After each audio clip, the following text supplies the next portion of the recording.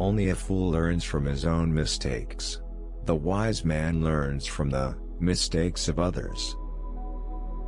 Politics is the art of the possible, the attainable, the art of the next best. Fools learn from experience. I prefer to learn from the experience of others.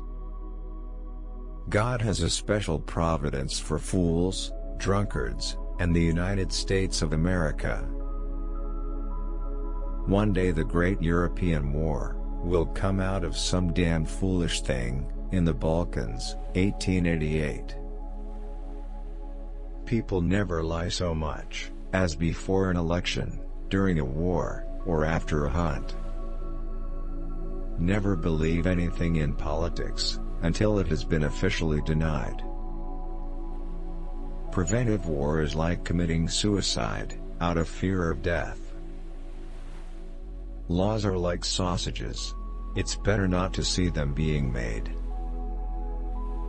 Be polite, write diplomatically. Even in a declaration of war, one observes the rules of politeness. Faust complained about having 2 souls in his breast, but I harbor a whole crowd of them, and they quarrel. It is like being in a republic. Crowned heads, wealth and privilege may well tremble, should ever again the black and red unite. Fools say that they learn by experience. I prefer to profit by others' experience.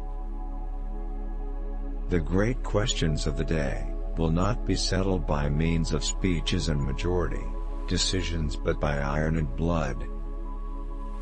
Politics are not a science based on logic, they are the capacity of always choosing at each instant, in constantly changing situations, the least harmful, the most useful.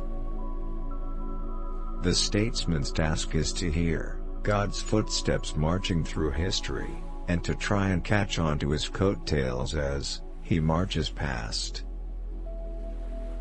People never lie, so much as after a hunt, during a war, or before an election. We live in a wondrous time, in which the strong is weak because of his scruples and the weak grows strong because of his audacity. Not by speeches and votes of the majority are the great questions of the time decided, that was the era of 1848 and 1849, but by iron and blood. If there is ever another war in Europe, it will come out of some damned, silly thing in the Balkans. Life is like being at the dentist. You always think that the worst is still to come, and yet it is over already. The Balkans aren't worth the life of a single Pomeranian grenadier. Political judgment is the ability to hear the distant hoofbeats of the horse of history.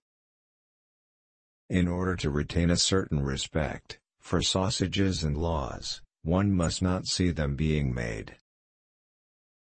The life of a man is like a game of chess, which he plays according to his art.